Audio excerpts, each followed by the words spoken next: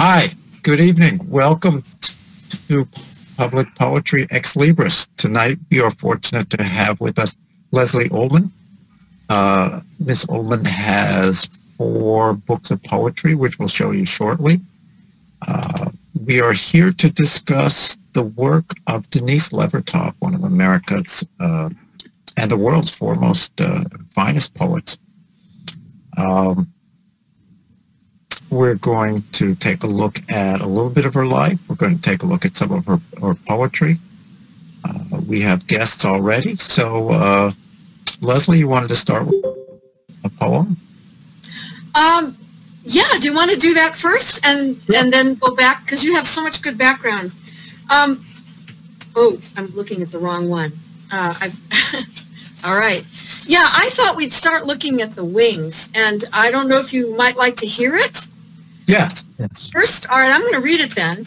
And the reason I picked this, there are a couple of things going on. I love the way her line breaks replicate the movement of her thought. At times they're more end-stopped, or there's commas at the ends, and there's times when they're very enjambed. And I think she's completely in command of when she wants to slow you down and when she wants the enjambment to replicate a kind of groping aspect of her thought, because she's really, this is a very speculative poem. I also think there's a lot of darkness in this poem and a sense, and I don't see this in a lot of her work, but there's almost a sense of threat that is forcing her to have this this kind of speculative journey, and there's some things that I can kind of explain, but I would love to hear what other people think as well. So I'm mystified by this poem. I'm not completely sure about all of it. So this is The Wings. Something hangs in back of me. I can't see it, can't move it. I know it's black, a hump on my back. It's heavy, you can't see it. What's in it? Don't tell me you don't know. It's what you told me about. Black, inimical power, cold, whirling out of it and around me and sweeping you flat. But what if, like a camel, it's pure energy I store and carry, humped and heavy? Not black, not that terror, stupidity of cold rage, or black only for being pent there? What if, released in air, it became a white source of light, a fountain of light? Could all that weight be the power of flight? Look inward, see me with embryo wings, one feathered in soot, the other blazing ciliations of pale flare pinions. Well, could I go on one wing, the white one?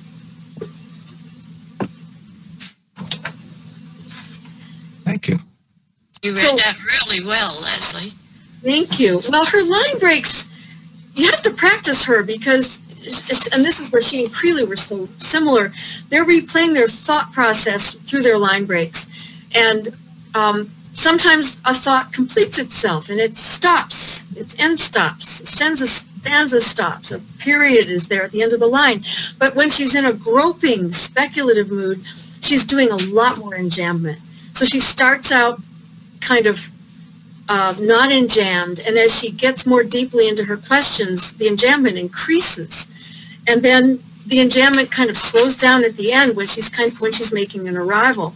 And I just find that thrilling every time I see it in her, in Creeley. I try to do it. There's more we could say about that, the way she uses white space, but she's really replaying a thought process. And that's why I trust her so much. I feel like I'm inside her head. Do you think that she did this in rewriting, or that it came about as the poem developed, as the poem came to be? Wow, that's a great question. I've been reading a lot of her prose, and she doesn't ever address that. But she does talk about the poet being in such an intense state of inner dialogue that the exploratory action of the poem, that the exploratory action of her content is helping her discover form. I don't know how much rewriting she did when she identified what she had discovered. So, but I think she feels there's this fusion, and I don't know if she got it right away. I don't think she ever, I haven't seen anything of hers that talks about that. But I think that once she's made some kind of discovery, she definitely wants her form to replicate that. And my guess is that it happened somewhat spontaneously. Just to be slightly contrary, you know, when I look at that poem, what I see is one that is very tightly constructed, that the images are going to revolve around the things that are those things that are behind her but attached to her. It's got the symmetry of the black hump becoming the white wings, and whether they can become black and white, so that the actual form with the line breaks gives it that sense of spontaneity. But it seems to me that this is a pretty crafted poem. I mean, it knew where it was, you know, it knows where it's going to end up, and it ends up with that kind of paradoxical, can I go on with just one white wing? Well, that brings up the question of, you know, once you've drafted something, you're in the dark, and then your draft tells you where you want to go, and then you, I mean, I know when I work, I try to make my pacing and form match the journey that I took, even though the journey itself is pretty awkward and it's a draft I would never want someone to see. I don't know if she's written about this. I think it's incredibly crafted. You're right. She knew what she was doing. But when she writes about her process, she talks about inner dialogue, she talks about individuation, she talks about ecstasy, she talks about communion, she talks about these rather divine, sublime states of mind, as though she were transported in a state of transport. And I don't know if she was all the time. You know, she probably doesn't know. Maybe that's good. No, you are kind of I think, well, what do I know? I don't know myself, but feeling along, you know, it's a tone in a lot of her poems that I really like. And you can call it questing. I think you used that word in your essay. But, you know, and this is, you know, she's asking, what is this? And what can I do with it? And maybe it's this, and maybe it's something else. And I like that, and I think she does it well. And I think the form works. To have this many couplets puts a lot of space, white space in the poem. Yeah. I also think that and sometimes she does end stops at the end of a couplet, which is only a reinforced arrival. It's double duty arrival. And then when she wants to enjam between those couplets, she is really pulling you beyond logic in a way, because she's pulling herself beyond logic. Could you give us an example of what from the poem? Could you give us an example of the poem? Well, you know, the beginning of the poem, she's sort of setting up her question. So you have a comma, something hangs in back of me, comma, that's the first line. I can't see it, can't move it, period. End of stanza. I know it's black, comma, a hump on my back, period. So the first two couplets are really divided the way prose would divide clauses. There's an end stopping or end pausing. Then what's in it? Don't tell me you don't know. It's what you told me about. Suddenly she's breaking that up. So she's given us this little platform, setting us up almost like, here's my premise. And then she leaves her premise, and then she starts doing quite a lot of enjamming for much of the rest of the poem. What you told me about, okay, there's a dash. Black, inimical power, cold, whirling out of it, and I'm going to exaggerate the line breaks now. cold whirling out of it and around me and sweeping you flat. So she's picking up the pace with those ands at the ends of lines, which is really weak line ending, but it's compelling because you have to get going to the next line. And then finally sweeping you flat. There's another end stop. She is orchestrating that kind of play between enjambment and end stopping throughout the poem really beautifully, I think. And when she starts asking questions,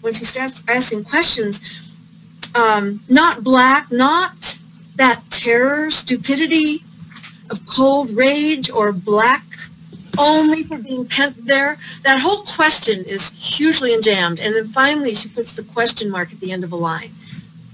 Does that make sense?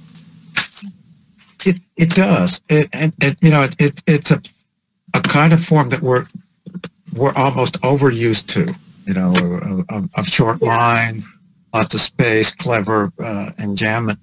But this is 1964 when the book came out. The poems were written before then. So yeah, that is ingenious. That the question that sort of snuck in there is, don't tell me you don't know. Well, who's the you? Yeah, that's exactly my question. Me too. I wanted to throw that out to everyone. I don't know if anybody's in here, but that's part of the dark thread underneath this poem. Don't tell me you don't know. It's what you told me about. It's almost like this you is a force working against what she would like to realize in herself, or how she'd like to see herself. Not a person? You don't think it's a person? I think it's a person that may represent something that she is trying to fight her way out of. I don't have an answer to this. This was the big question I wanted to throw out to this discussion. Well, one interpretation, you could look at the fifth line, and take it out of the poem and just look at it as an equation. It's heavy, you. And there's an implication that the thing she's been talking about this whole time, this something that starts the poem, and the it that she refers to, which are the wings, or the black wing, is somehow linked to the person to whom she's speaking. You mean that's not a guarantee. You don't look at that. I would think that she's addressing the weight and the darkness in herself. So you think the person that the you is herself? She's addressing herself? I think that's plausible. Well, why the you in that next stanza, the fourth stanza, is italicized. Don't tell me you don't know. Ooh, did I mistype mine? I might have mistyped mine. You're right. No, you read it like it was italicized, I thought. Yeah, because I've seen it so much. Yeah, you're right, though. I think you're right. I don't see this in a lot of this in her other work. In fact, I see very little of it. There's something refreshing. But I almost feel like she is trying to, this is really a stretch, and this is not the kind of thing I would ever put in an essay, because it's I don't know, I can't back it up. But I have this sense that she's almost speaking to not necessarily a male person, but male energy that is not comfortable with her feminine energy. And that she's trying to find her way with her own darkness and her own power. I mean, some of the images in here are the kinds of things that men traditionally are afraid of in women. But I want to be real careful when I say that, because I don't want to start interpreting her as our high school teacher or a raging feminist. But it's almost like she's defending something in herself that is impossible to define, but is deeply felt and is often threatening. And it's very hard for me as a female person not to identify with the fact that maybe a lot of men have that problem with, male energy has that kind of problem with female energy. Let's be careful about that. I probably totally put my foot in my mouth on that one. Oh, here we are. I'm back. No, I saw read it that way, not necessarily quite as cosmically, but more of a personal kind of an issue, that there was someone being addressed as opposed to a maleness or masculinity at large, which appears later in this volume. You know, the volume that you've chosen wisely, I think, the Sorrow Dance is you know, that kind of issue of coming to grips with these really unpleasant things in her life and in the world. It's the death of her sister, a failing relationship, the Vietnam War, and trying to give some form to it, and trying to invent things. And it's a brilliant book that way, in that, you know, it didn't have like a predecessor where you would look at it and say this is the way this would happen. This is a form we could use for that. You know, I think even though she uses a lot of religious terminology, a great deal, what I really got to appreciate reading Poet in the World this last week is that she also had a pretty good knowledge of psychology, of contemporary psychology, and individuation. She uses that word in one of her essays quite a bit.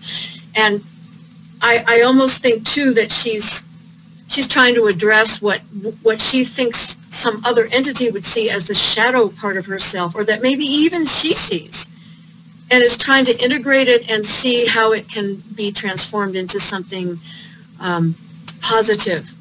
Not completely light, because she's still accommodating dark and light at the end of the poem, but it's almost like she's trying to reconcile a shadow part of herself with the rest of her, and make them all part of one more cohesive whole.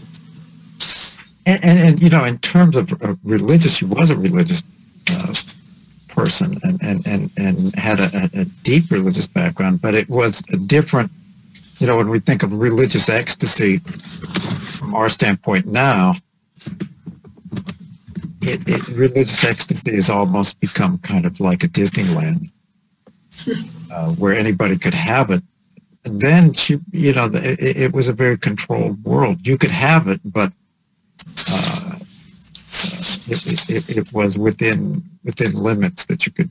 You know, it'd be kind of like a poem. You know, it would have rules. It would have things. But I think we may have gone a little astray here. Let's see if we can move along.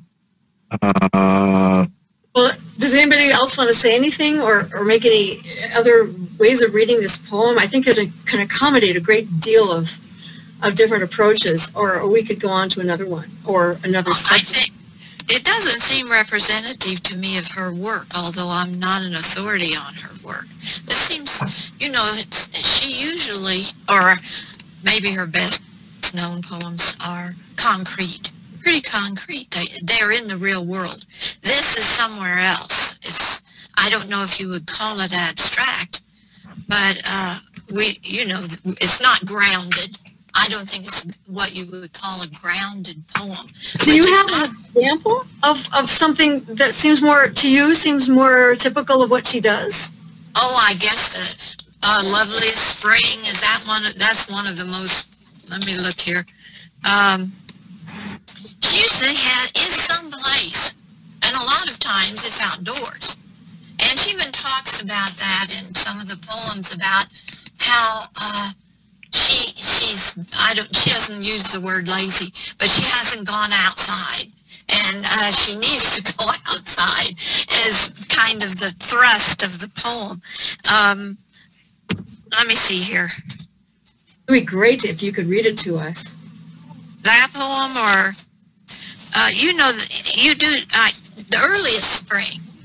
You know, where it's kind of long. I don't want to take up the time people want to do something else, or you have something else planned.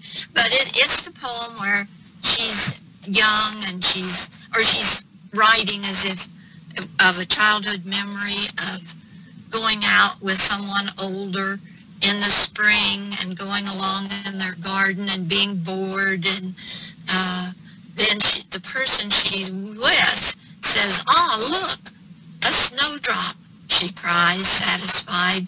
And then that's the person she's with, and then she looks down, and the excitement and enthusiasm of the person she's with causes her to look more carefully at a white, how does she describe it, which I was interested in, thin, sharp, green, darning needle stitched through the sticky gleam of dirt, veiled with white.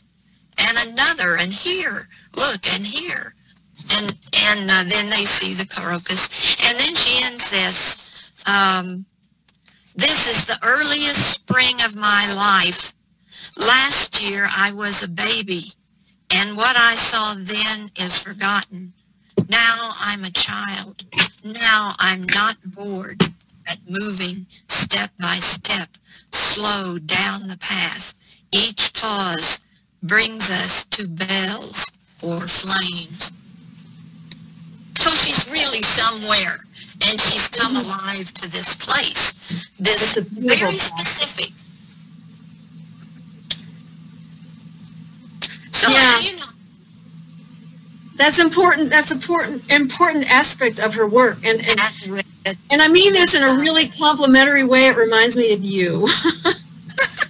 No, well, probably why I'm interested in it. Who knows? Yeah. But it's also one of the qualities of her work that makes it so attractive to so many people is it has a lot of entrance points. You know, if you just want to look at political writing, you know, her poetry of witness, her political writing. You want to look at her poetry as being a feminist writing. If you want to look at her poetry as having links to the past of William, you know, building on William Carlos Williams. If you want to look at it in relation to these other things, it's always there. It's always available, but at the same time, it always remains her. You know, it's always that same voice. You know, I think the link here may be that she talks a lot about reverence. She has reverence, and I mentioned this in my little piece, but Patty Ann brought that out just in the piece she read. She does have the reverence of observing the world that she's in, and of allowing that world to act on her and to change her. And yes, then that's right. Others of her pieces are a little more theoretical or a little more or exploratory. I think I'm drawn to the exploratory work, partly because of the way she replicates that in her lines. But that's also a reverence. It's a reverence for human experience. It's a reverence for the human desire to know more than they know, or the desire to change, which is something else she talks about. That art has to do with the desire to change, and maybe that's the means through which someone does it. But I think reverence is what links all of this, because she does do beautiful observation in her work, absolutely beautiful. And I'm glad you brought that up. Well, I think it's a strength that she approaches these various things, and like Don said, it's always her voice. And she does try to grasp feelings that are this hump on her back that's black. You know, it's daring of her to try to understand what that could be or is. So I admire her for trying all of these ways of investigating with reverence always. So I think you're right. Actually, when I read that poem, I thought that Is there another voice back there? I hear someone, but I can't hear them. Yeah, Give me two. Can you hear me now? Almost. It's getting better, but not yet there. there, I think. Oh, there we go. How's that? That's good. better. All right, I'm practically swallowing my computer to do this, but never mind. When I read that poem, I actually thought in many ways that she was addressing the reader. I mean, I felt in reading that poem when she says, um, when she says, look inward, see me, and when she uses the last use of the word you, I felt she was actually somehow that you might be the reader itself to bring us into her. I don't know if anybody else got that, but I got that with a number of her poems where I felt like she really was allowing us as readers to become intimate with her, you know, and that was something I really enjoyed with her poetry. Mm-hmm. What a nice idea. I like that a lot.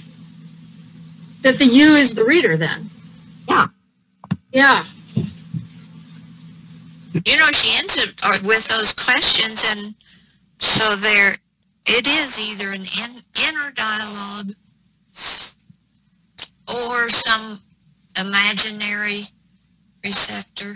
Well, it's also the first poem in the volume, so it may be one of those preface questions of the the larger struggle of the poems in the volume, because Sorrow Dance is a book about a lot of different kinds of struggles of trying to put things in perspective, or at least into form. I don't know if perspective is quite the right term. Well, I think it's kind of cool that Patty Ann had something that she felt was emblematic of Levertov's work, and I'm wondering if there are other poems that are particularly important to some of the people out there now you'd like to mention or even read. Me? Anyone who wants to. Yeah, you can do it again if that's Patty Ann. Yeah, Patty Ann, keep going. No. I don't want to. I just didn't know. I didn't want to not answer if you were addressing me. We need you. See, I did order this Sorrow Dance, and it took a long time to get here, and they didn't have anything but used books, and it's it's marked up a little bit, which didn't bother me, but so I didn't have very much time with that book, and I had a lot of different anthologies that had her work in it, and I don't know if you know about these two little books she did, Leslie. One is called The Life, or Dawn to anybody, The Life Around Us. It's selected poems on nature, very small. It's small in size and in length, and it's by New Directions, a book. And then the other one, the very same size, The Stream and the Sapphire, selected poems on religious themes. And she says in her introduction to those two books that she's had been asked to do this, to gather together from all her volumes poems about nature and poems about religious themes. And she said she realized when she gave readings, she often tried to pick poems that she thought the audience would respond to or be interested in. And so she did that. She made these little selected poems, and so anyway, I kind of depended on some of those as I was looking and reading for this gathering we were having. But there was a poem in the one on, this one on religion. It's as long as the one on nature, or sacred themes, or religious themes, she calls it. And I thought that the one I had marked was in there, but no, it's called Forest Altar, September. But maybe somebody else has a poem. I've already read one. Well, go ahead and read it. We were ready for it. I think we can share our passions, and if you have more than one passion, Patty Ann, you can go for it. Well, let me read this one. Then I don't have that book either, so it's kind of nice to have access to that.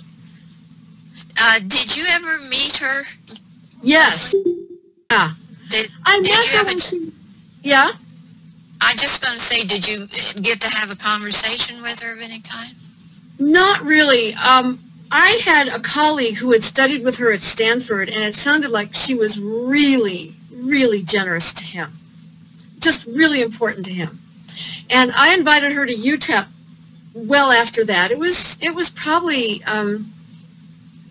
in the late 80s.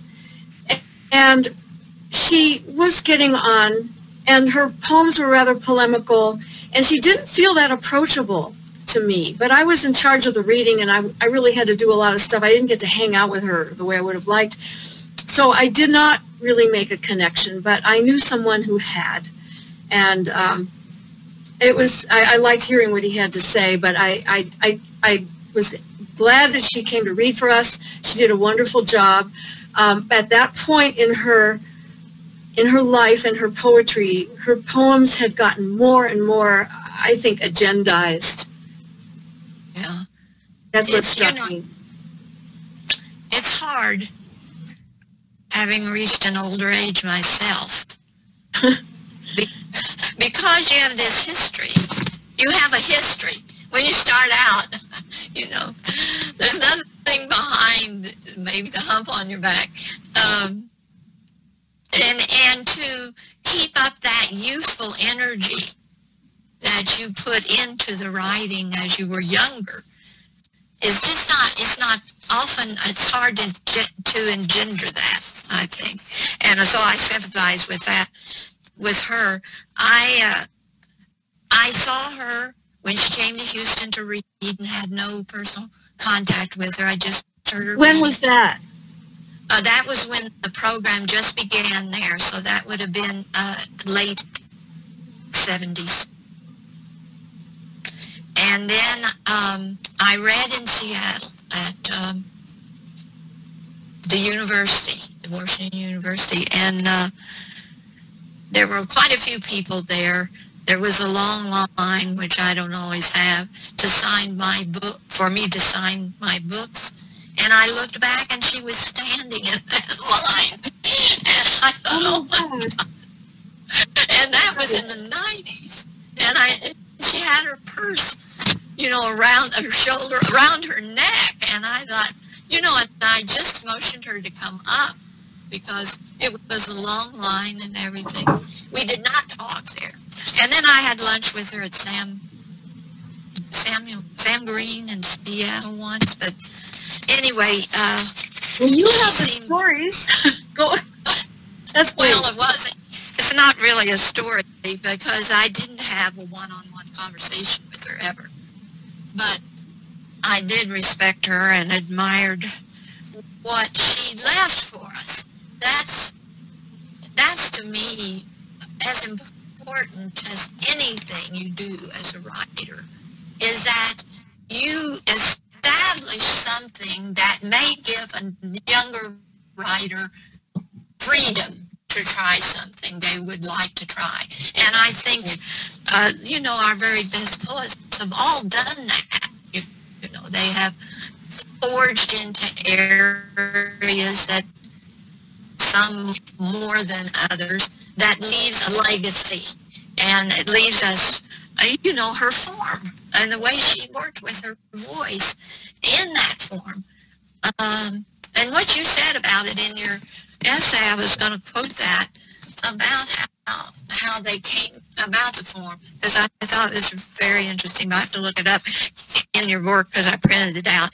And then she did that, you know, for all of us, and for women, I think, especially, because she was there when there were very few women in the canon, you know, startling women poets. And so she, you know, I couldn't, grateful for that. Very grateful for it. Yeah, she was very aware of what it meant to be a woman, what it meant to be a married woman, what it meant to be a solitary woman after marriage. And she wrote of these things with never with anger, never with any kind of defensiveness. It was more like an embracing of, well, what is happening now? What does this feel like? What does solitude feel like? What does it feel like to meet my ex-husband for libation? That's the name of the poem. And just to sit there and wish each other well. I mean, she got all the things that the feminists got pissed off at. She was able to name them, but she didn't get sucked under by them at all. And I just have so much admiration for that. Oh, I do too. And you hardly ever hear any tone of self-pity. Right. And that's something that's doomed a lot of writing, in my opinion. But her voice is always, I want to investigate this. I want to explore this. Yeah. And often that's not the only tone in there. That's what makes her poetry good, like any great poetry. There are complexities of themes, not just one theme, but many working together in wonderful poems. Dom, you look like you want to say something. Thank you. Would you like to do the mutes? Yeah, I will. Would somebody else like to read that? You like that poem, Dom. You mentioned it to me when we started talking about her. Do you want to read it? You don't have to, but you can.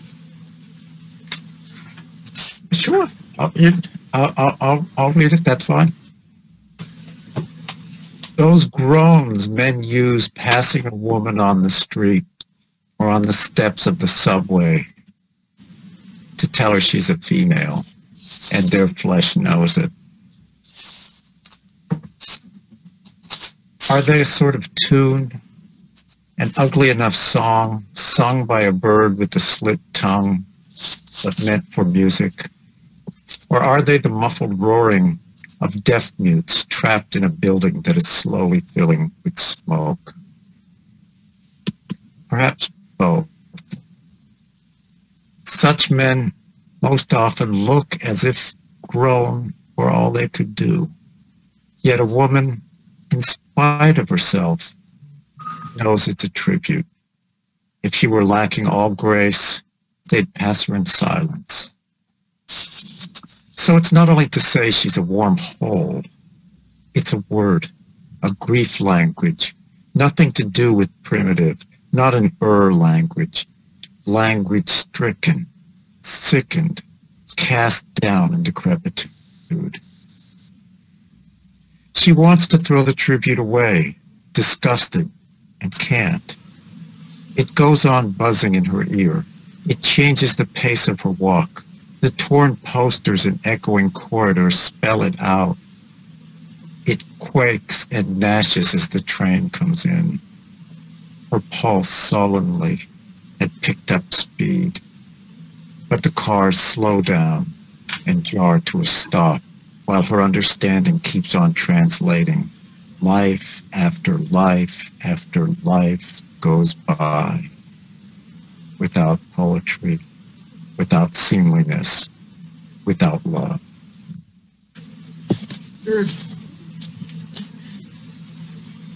Why do you like that, Dom? I like it, one, because it has an appropriate sense of outrage for saying, men groaning at women is pretty reasonably socially despicable. But it also has a sense of willingness to look at it as an event, as opposed to something that already has a meaning that you're redefining. What produces this groan as opposed to a poem? She takes something which would, I think, ordinarily, certainly in our age, be a place to be more of a diatribe, and becomes an enormously sympathetic kind of understanding. You know, a bird with a slit tongue, a language stricken and cast down into decrepitude. That you can't forget, though, that it, you know, that it becomes real, and then that life after life after life goes by without poetry. And embracing of things, I think. And she takes herself out of it. There's no sense of her being offended or insulted. She's talking about language. She's not talking about herself. And then she's talking about what life might feel like to people who have no recourse but to make those noises. I find the word in the last stanza, seemliness, to be such an interesting word. Me too. I didn't expect that. Without poetry, without love, especially without love, that really hits home. Seemliness is so intriguing to me, and I wonder what we can do with that word. I know, because it stopped me a little bit, because like you said, poetry and love, well, yes, seemliness. What is that? Dignity or doing things correctly? I don't think it's an American word. I think that one kind of speaks to her British background. Exactly. It's a very British word, very English word. It's So what English, is so seemly it's is not courtly. What was that? Courtesy and courtliness. Oh, that would make sense. Yeah. Well, you know, I think a lot of English people would describe events and circumstances as being either seemly or unseemly. It's a very essentially, quintessentially English perspective on things. You would say to something like taste or propriety, or propriety and manners and decorum. Yeah, decorum a lot. How one deports oneself, those kinds of things. Yeah.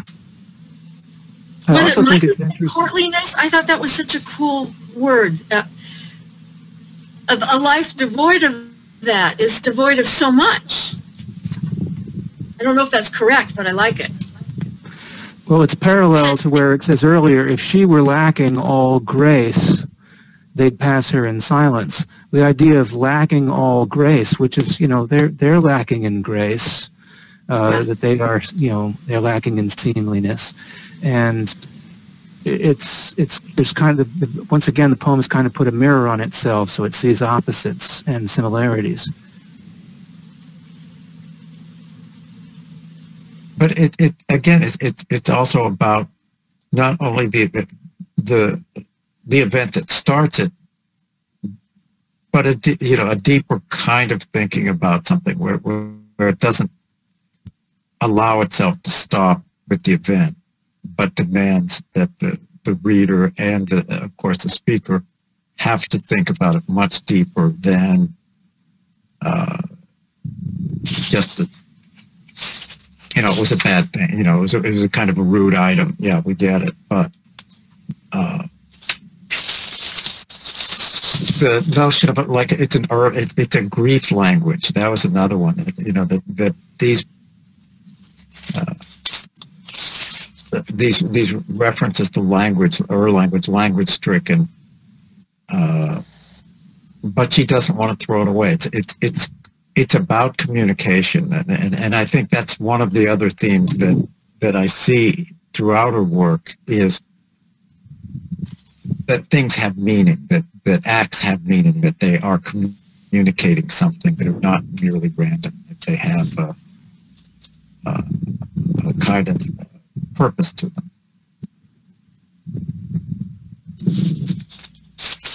Yeah.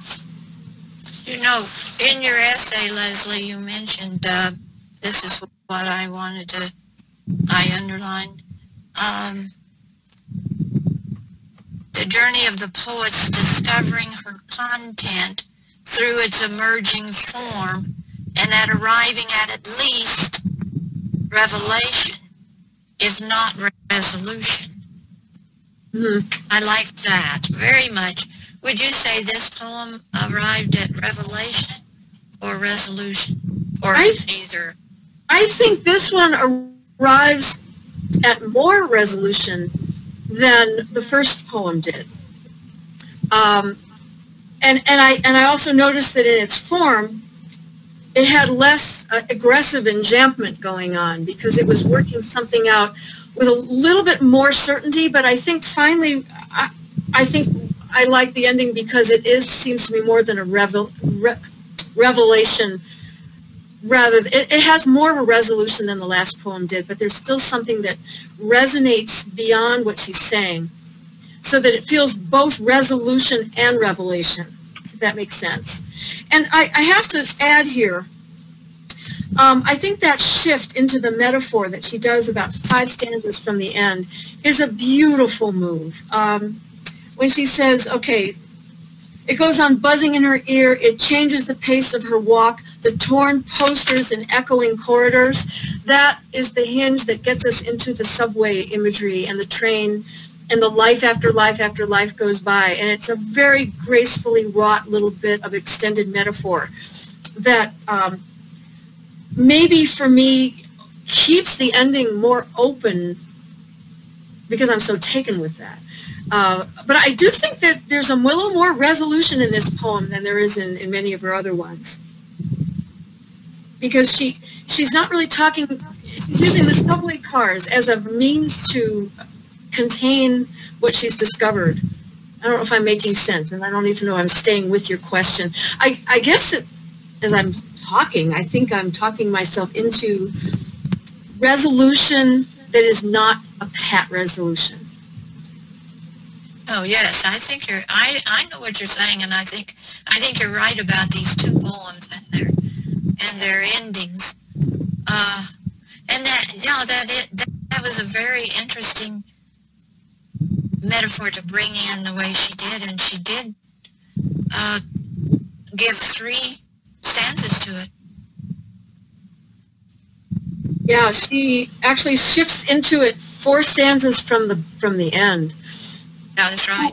That's where you see her, I mean, you know, look at the way these stanzas are constructed. If you guys have this poem, some of them are 3 lines, some of them are 2 lines, some of them are 1 line. She just sort of seems to know when she wants where she wants the white space, and she's not worrying about doing anything lockstep. But the way she works that metaphor into the ending makes me feel like I am totally in the hands of a master. Like I will trust anything she wants to do with me, because she's able to pull me wherever she needs me to go. And if she has a 1-line stanza, I say, okay, she wants me to arrive here. This is an arrival. There's a lot of little arrivals in this poem. A lot of those 1-line stanzas. That's where, okay, I've found a landing place. Okay, now I'm going to jump off and go somewhere else. But this poem has more landing places than the first one did, and others of hers have. I don't know if all of you have read the comment that was made by one of the people here. They wrote, I thought the ending basically made the poem.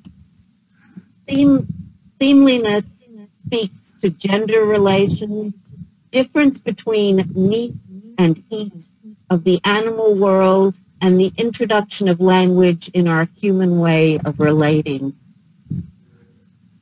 So I'm not entirely sure what you were saying right at the end, but I think that comment that was made about gender relations, you know, is really what is going on with seemliness, for sure. And I wish, James, you would say more about what you meant about, in the sentence, the difference between meat and eat of the animal world and introduction of language in our human way of relating. Could you say a bit more, please? Just because I think you've started something kind of interesting. I don't know if we'll hear from him. Leslie, do you have any comment on that? I love that comment. I would love to hear James elaborate on that. I mean, meat and heat of the animal world, it's a sort of a Levertov moment because we can all get something when we hear that. Sorry, it wasn't James. Even though it would be nice to hear more. It's Catherine who replied. You turn on your mic there's a little green button up at the top, and that's how you turn on your mic. I so relate to this. All right. I hope you find it. You'll also see it. Do you see it? Oh dear. It's muted. There's a little icon that looks like a microphone, and you just need to click on it. Or if you can see your name, Catherine, there's a little, Don, there you go. You should be able to just speak now. You hear me? Yes. Yeah, you need to speak a little louder. Okay. I'm sorry I really didn't have that much more to say. I just... A little louder. You may have to shout. Okay. I didn't mean to interrupt. I was just, you asked me to chime in, so I did. Right. I pretty much made my point. I guess I think that to me there was kind of like sort of one way of men and women looking at each other, and that's generally not part of our discourse, our sort of civilized discourse. Do you know what I'm sort of trying to say? So that's what I thought that she was encapsulating very beautifully and very succinctly in her last lines. I don't think I said it very well, but she did. Well, that was very articulate. I think one of the things that also is attractive about it is it's not part of the discourse we want to have. It's not like what we think of as what a civilized discourse would be, but it is a big part of our life. I mean, this is like 1964. This is 50 years later. You still hear groans when you go towards the subway. I mean, that's still a major part of our existence, some of our communication anyway. It seems that he's positing seemliness as a better world, since he puts it in there with, the things that we most want, with love and so she seems to be putting her vote on that side. She's giving it a real context by putting it in between those two words. I think that's why, even though I wasn't quite sure what to do with seamliness because of the way she's contexted it, I can totally accommodate it. And that seamliness becomes both poetry and love. But part of what's missing. Mm-hmm. And that sort of theme of an eruption of unpleasant. I think unpleasantness may be a bit of an understatement. That notion of really unpleasant things are erupting. Things are happening. Goes throughout the sorrow dance. Her sister dies. There are more and more issues like that. There are poems about Eros. There are poems that are really quite interesting that way, but they're about coming to terms or trying to find a form for these kind of erupting events, not just taking a kind of a poetic topic and going from there. She's got, as it's a conflicted reaction she has to this. She's not totally repulsed, you know. She says, yet a woman in spite of herself knows it's a tribute. If she were lacking all grace, they'd pass her in silence. So she accepts this groan as a compliment, as a tribute, and then doesn't too. You know, I think she's got mixed reactions. Yeah, and she also links it with language stricken, language cast down. So she's able to accommodate so many different ways of looking at this incident.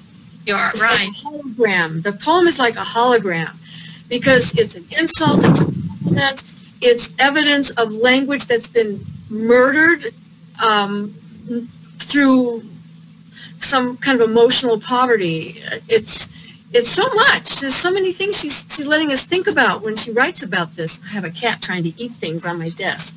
I know I have one who wants to walk across and sit in front of the monitor. I thought I would have one in this picture, but we'll see. Yeah, I love this poem because there's you can walk around this poem and look at it from many different angles. That's right. She's totally honest, seems to me. And you know, one of the things I just reread tonight that helps me accommodate the many things she writes about is that she sees poetry as a dialogue the poet is having with self. She talks about individuation at one point, that the poet is trying to simply realize more and more and more of the self, and sees the self as a microcosm of what's going on outside the self, which I think has something to do with her interest in political poetry. So this dialectical thing that she's into, this is what she brings to every subject, and she has a wide range of subjects and a wide range of knowledge, and this is what I think pulls it all together.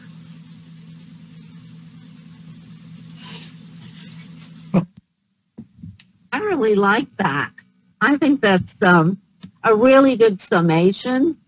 And I think she's, you know, I love the way you just use the word hologram to describe this poem. And I think that there is so much to explore in her work. And Dom, I mean, there was something that you said earlier about her as well, that I also was about to comment on, but it just went out of my brain, so I apologize for that. But, what you were saying about there being so many entry points into her poem. And I think that that's a really telling part of who she is and what her body of work is.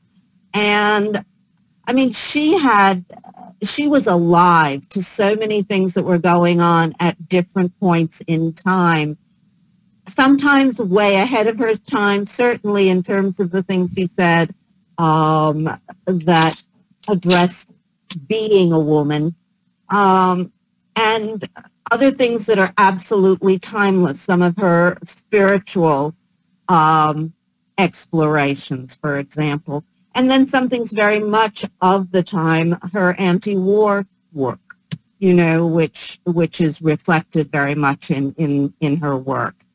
And I just think that she is also one of those poets that people will continue to read for a long time to come. I think that's one of the things when we have looked at some of the other poets that we've been discussing. One of the issues that have come up is whether or not people will be reading that 50 years from now, and how certain poets go in and out of fashion and others literally disappear from the landscape.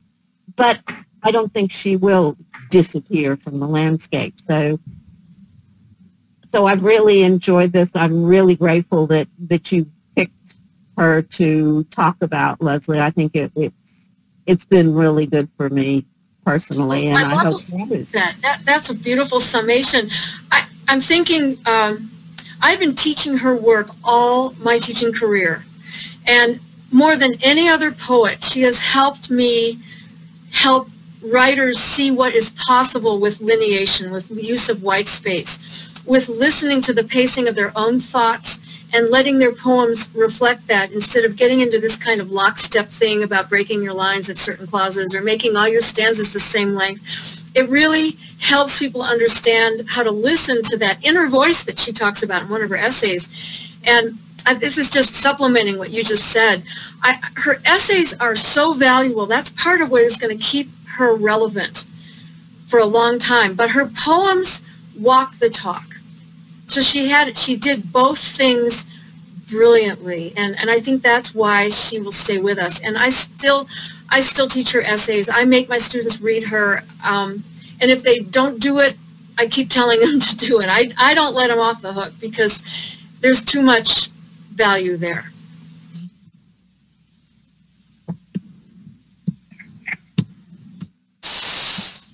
Well, the bell's ringing. The church bells are ringing. That means our time is up for this hour. It's gone. I want to thank everyone for participating this evening. It was a wonderful discussion. I want to thank you, Leslie, for providing us this opportunity to get. Thank you for letting me. What? Thank you for letting me. It scared me, but I don't mind that. And the technology was also scary, and I don't mind that either. That's the most scary. Well, it's not. I'd like to say it gets better, but no, it doesn't. I think it's better. No, this was a wonderful hour. It was a wonderful hour. But the time goes by, and people say wonderful things, and I want to thank everybody, all of our participants. Patty, thanks for coming and visiting us again. Mike.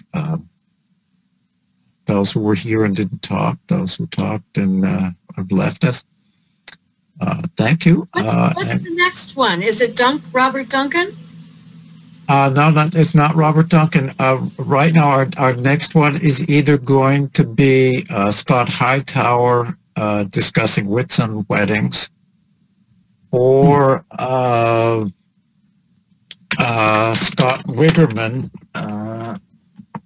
discussing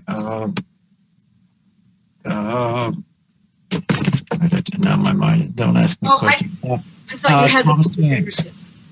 What? So it's either going to be Scott Hightower discussing Whitsun weddings, or Scott Wigerman discussing Thomas James. They haven't decided which one's going to go first and second. They're sort of in flux. But yeah, that'll be another good one. I like Philip Lark and Thomas